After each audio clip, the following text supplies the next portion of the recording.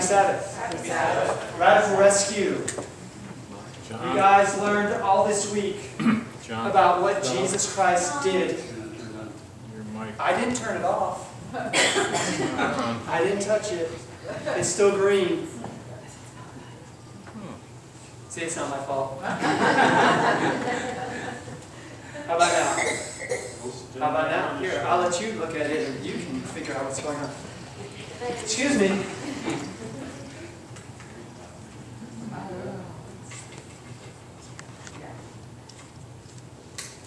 Testing, testing, testing. No. Do you want me to use just a handheld mic? That's okay. I can speak loud enough. I don't need a mic, but just for those who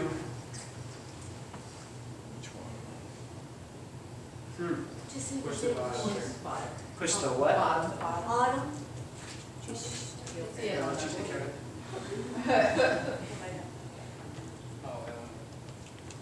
How about that? Make sure the light's green. It's green. Down. Can you get this one? It's number green. 4. 4. Oh, there you go. All right. Radical Rescue. Radical Rescue. Do you have a Bible? It would help you to actually read the scriptures I'm going to tell you. So the first one that I want you to look at, you guys turn to John chapter 1, verse 29. We're going to find John chapter 1, verse 29.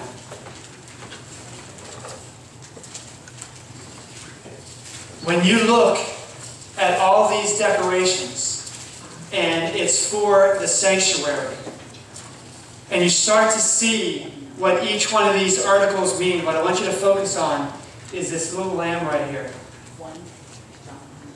John 1, verse 29. Do you have it? Can you read it for us? The next day John seeth Jesus coming unto him, and saith, Behold the Lamb of God, which taketh away the sin of the world. Radical Rescue, that's what you guys learned about this week, right? Jesus comes to where John was baptizing, and John sees him from a distance, and John points him out and tells all the people, Behold the Lamb of God that takes away the sin of the world. The importance for you guys of understanding this is that without Jesus Christ, there is no way to ever get clean from the sins that you commit. You little guys over here. Hey, you guys. Do you ever get in trouble? Sometimes? Thank you for your honesty. Look around and look at all these people here. Because if they were honest with you, they would tell you they all get in trouble sometimes. But this is what Jesus came to save us from. Jesus not only will take that trouble and make it go away, make it clean, but He will give you the power to not get in trouble at all. Is that good news? Yes. Listen. As you guys grow up, where's Gilbert at? You listening to me, little buddy? Okay? As you grow up, you are going to need to draw closer and closer to Jesus Christ. Because there are so many things in this world that's going to draw your attention away from Him. There's going to be friends. There's going to be entertainment. There's just 1,000 things that the devil has to draw your attention away. But God gave us one thing. And the reason why He gave us one thing is so that we can focus on that one thing. You can never go wrong if you keep your relationship with Jesus Christ real and alive. But that relationship is just like a friendship. What happens when your friends move out of state and you don't get to talk to them for like months? Well, let's start with weeks. And then weeks turn into months. And then months turn into a year. The first few days, you think that you guys were like all close and stuff. Well, the first few days you guys are like all close and stuff, and you guys are like talking all the time, texting all the time. And then after a few weeks, you guys kind of talk to each other maybe like once a week, and then months you kind of forget about each other maybe like rarely. Listen, that's the same thing that will happen with you and Jesus Christ if you do not talk to Him on a daily basis, if you don't read His Word, what's His Word? Bible. Do you read the Bible? Sometimes. Okay, here's your next verse to look at. And it's going to be Hebrews chapter 2, verse 9. Hebrews chapter 2, verse 9. Let your friend read. Hebrews 2, verse 9. But we see Jesus, who was made a little lower than the angels for suffering of death, crowned with glory and honor, that he, by the grace of God, should taste death for every man. Listen, what you just read, that's what this means. That is the radical rescue that God gave us through His Son, Jesus Christ. That verse tells us that Jesus was made a little lower than the angels. He came as a man, and He died as the Lamb of God. That verse tells you what? He tasted death for who? Everyone. For everyone. Gilbert, where are you at, buddy? Raise your hand. Now go ahead and look at Gilbert. Gilbert, Jesus Christ came to die just for you. The Bible tells us in John 3:16 that God so loved Gilbert that He gave everything and all the treasures in heaven so that you could have eternal life. And all of you that are here this morning, put your name right there. That God so loved your name. You. That God so loved you two over here. That He was willing to give the best that He had. And that best was His Son, Jesus Christ. That is radical rescue. Do you understand how much God loves you? You know that your mom, dad loves you. And that's how much God loves you. But He loves you even more than that. There is no stronger love. You guys at your age, you're going to start to understand the different types of human love. All right? You know the love of a friend, right? You know the love of a parent, right? What you need to start to understand and really believe is the love that God has for you. And that love allowed Him to give His Son as a lamb who knew no sin so He could die for you and me who were sinners. The Bible tells us in Romans that while we were yet sinners, enemies of God, that God demonstrates His love for us by giving us His Son. Right? Amen. Now, how many of you would be willing to die for an evil person? How many of you would be willing to die for a good person? Paul says, well, maybe for a good person, someone may be willing to die.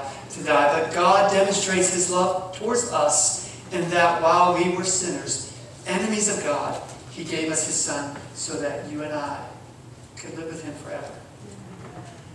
Do you like to be alive today?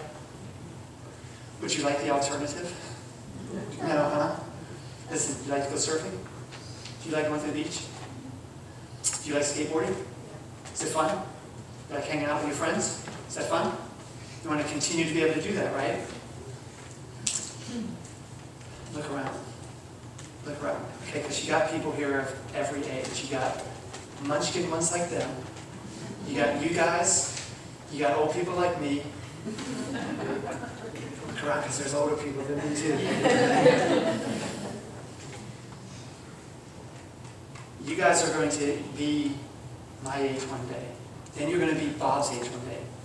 You know who Bob is? Do you know who Bob is? Listen, that man just turned 80 years old. He taught me how to surf.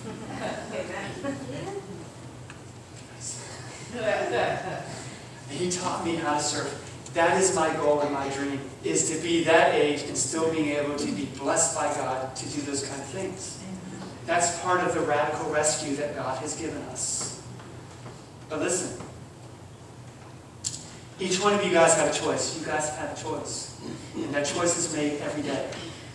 And that choice is to either believe that Christ is real, believe that He loves you, and allow Him to live inside of you, or you're going to go out there and you're just going to want fun, want excitement, and want to play around.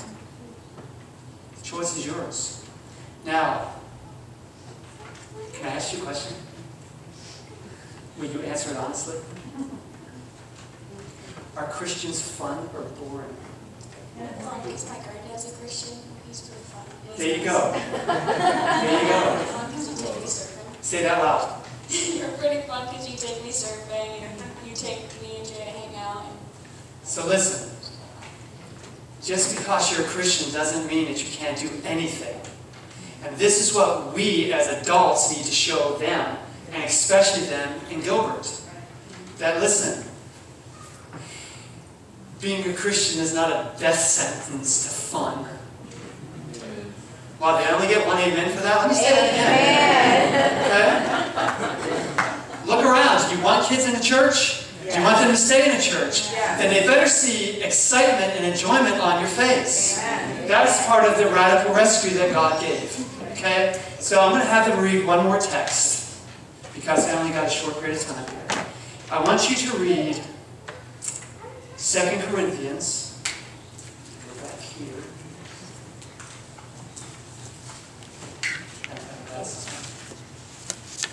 Okay. 2 Corinthians chapter 5, verse 21. Brianna, can you read that one?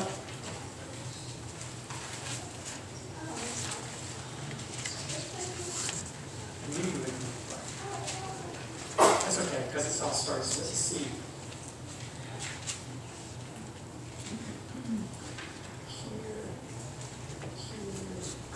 Okay, now that's first. Second Corinthians chapter 5, verse 21. Got it? For he hath made him to be sin for us, who knew no sin, that we might be made the righteousness of God in him. Okay. Now, there is so much depth in that one verse. That is the gospel. You want one verse that explains the gospel? That's the verse. Christ gives us his righteousness, and he took our unrighteousness. He gave us what we don't deserve, and he took what he did not deserve. That's the gospel. That's the love that God has for you. Let me ask you guys a question. Do you have a brother or sister? Do you get along with them? On really good days, do you love them? Would you be willing to allow them to die for like your worst enemy? No, it'd be hard, wouldn't it? Do you understand? This is what radical rescue is. This is what God the Father did in giving us his Son, Jesus Christ. And that is why we have a choice. And that is we either can accept him and allow him day by day to live in us and change us, or we can reject him. And how you live, how you talk, how you treat others will show whether you've accepted him or rejected him. Amen? Listen, radical rescue. How much, First Tercia, how much time do I have? Do I have 5 more minutes? Whole 12:30. You should not say that. Listen, what I want to talk about as I close here is the sanctuary. What you guys studied this whole week. Because in the Old Testament, David was having a really bad season in his life. And he was wondering why the wicked prosper and God's people suffer. And he cried out to God. And God answered his prayer and talked to him. And do you know what God told him? God told him to go into the sanctuary and look around and understand what all of these different items and articles mean. Because in the original language, he tells them that everything in there, every whit of it speaks of me. That me is Jesus Christ. Listen and understand. When you sin, when you do something wrong, and I'm not talking about 100 or 1,000 sins, I'm talking one. One sin is enough to separate you from God for eternity. Do you understand that? This is why I think about that. Do we need radical rescue? How many sins did it take Adam and Eve to commit for them to get kicked out of the garden in the very presence of God. Sin. Singular. One sin. Christ came to take care of that sin problem. And so, what you see here is the story of redemption. God gives us His law, and that law is His character. And in that law is how we are to relate to Him and how we are to relate to each other. Is that right? If we love God, we'll have no other gods before Him. If we love God, we won't make any graven images and bow down to them. If we love God, we will not take His name in vain. Is that right? That's how we come to God. And we worship God on His terms, through His directions, and not our own. The last part of those 10 Commandments are how we relate to each other. Brianna, you are my friend. And not just, you can have like, how many friends do you have on your social media that follow you? 900. Say it loud. 983. 983. Do you know all 983? Probably not. Okay. So see, there's different levels and degrees of friends. You friends with her? Are you friends with her?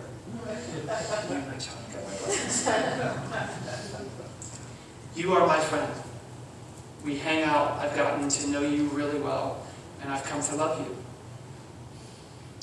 That kind of friendship is the same type of friendship that Jesus wants with you. That type of friendship where we know each other. Where I know that if you send her a text or anything electronically and you put LOL there, do not use capital letters or else she will not respond to you. Is that right? I never checked my message. I know. Yeah, that's another thing too. But capital LOL, that gets you agitated, doesn't it? Laugh out loud. See? Anyway, that is the kind of friendship that Christ wants with you, with how you know her, how she knows you, the things that make you laugh, the things that get you angry. Jesus wants that same type of relationship. The question is how do you have a relationship like that with somebody you don't see? That's a question for adults, because I expect them to be silent on that. But you guys have been walking with Christ year after year after year after year. Can you answer that question? How do you have a relationship with somebody you can't see? Communicate. Faith. But listen, with faith, you can see Him, you can feel Him, and you can hear Him. Does the Holy Spirit live inside of you? Yes. Is that Spirit living inside you just as real as Brianna and her friend sitting right there? Yes. Are you sure about that? Yes. Because that's the difference between fake Christianity and real Christianity. The Spirit living in you, what God has done through this radical rescue, is allow Emmanuel, God with us. Doesn't mean that Jesus is way over there. It means Jesus is inside here. This is what He wants for all of us. And this is what this VBS program was all about, and this is what the children got to learn all week. Amen? Amen. Okay, so, can you turn, one last text. Can you turn back to Hebrews? So just turn a couple. Okay, that's Hebrews, right? Turn to Hebrews chapter 4, verses 14 and 16. That was our text for this morning. Seeing then that we have a great high priest that is passed into the heavens, Jesus, the Son of God, let us hold fast our profession. For we have not an high priest which cannot be touched with the feeling of our infirmities, but was in all points tempted, like as we are, yet without sin. Okay? What's that telling you about Christ? It's telling you that there's nothing that you will ever experience in this life that He didn't already go through. There is nothing you can say, God, you have no idea what it is I'm going through. Because everything that we experience, He experienced. And not only did He experience, but He experienced it with victory. Is that good news? Yeah. Are you sure that's good news? Yes. Listen, That takes faith to believe and walk in that kind of victory. Can you have victory in your life? Is this radical rescue plan real? Is it powerful? And will it change us? Or is it just something we come together on one day of the week, talk about, go home, and get on with our lives? Listen, think about this. The world is waiting to see Christ living in you and the power and the hope that He brings. When they see that, and they realize, wow, you have something that I am dying for, then you won't have any empty seats here in the church. Amen? Amen. So as I close, the choice is yours. God has given us a radical rescue plan. Everything has been done. All that we are called to do is submit, believe, and surrender. Here, we're going to turn the lights off and look up here. Watch this. Did it go out? It may have. I don't know. Check it again. Do you remember what shines in the middle of the mercy seat? The batteries are low, glory. Sorry. Batteries are done. The batteries are done. What are you going to do? At this time, we're going to pass out the certificates that have been made. Thank you so much.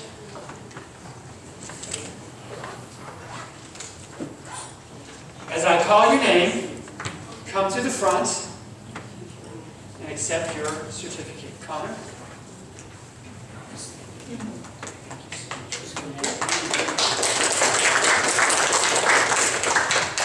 Brianna?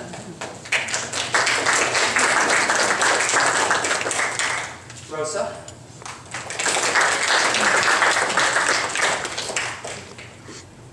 Hannah Burke?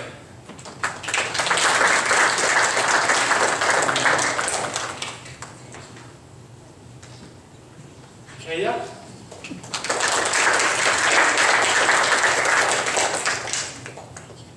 And our last one, who do you think it is?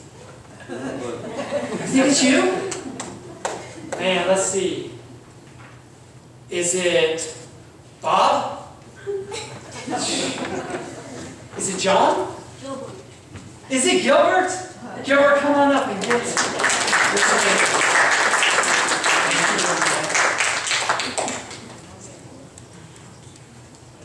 Let me get my... Where is my Bible at? Okay.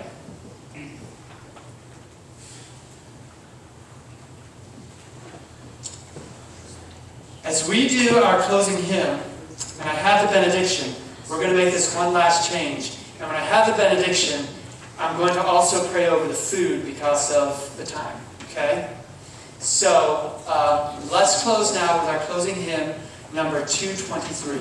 Let's all stand and sing.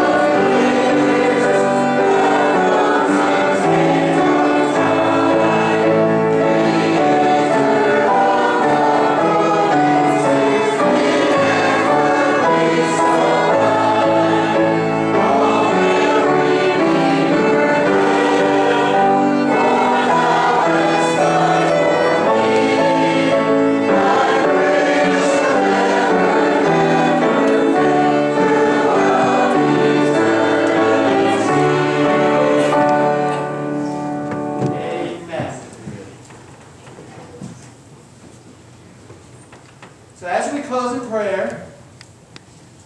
As I said, I'll pray for the closing prayer, also for the food. And as we go into the next room, let us allow the kids from VBS, their parents, and the guests go first in line for the food. Everybody got that? All right, let's bow our heads as we close. Heavenly Father, thank you so much for this blessed Sabbath. Lord, thank you for this VBS program. I thank you for all those who had their hands in the creation of this, that they were led by your Spirit. I thank you for the children who came, for the young people. I pray, Father, that you will continue to fill them day by day with your Holy Spirit. That what they learned about Jesus Christ this week, Father, they will take into their hearts and they will accept Jesus as their Lord and Savior. Father, what I pray is that they will not leave here the same as when they came, but they will leave here born again, saved by the blood of your Son, Jesus Christ. Father, I pray that you'll continue to show them clearer and clearer your love for them. I also pray that you will show that love to all of us who are gathered here. Father, this life can be hard. There are things that happen that we don't understand. There are struggles that we go through that are extremely painful and hard. And what I pray, Father, is that you fill us with your Holy Spirit that we may have your peace and your comfort, but most of all,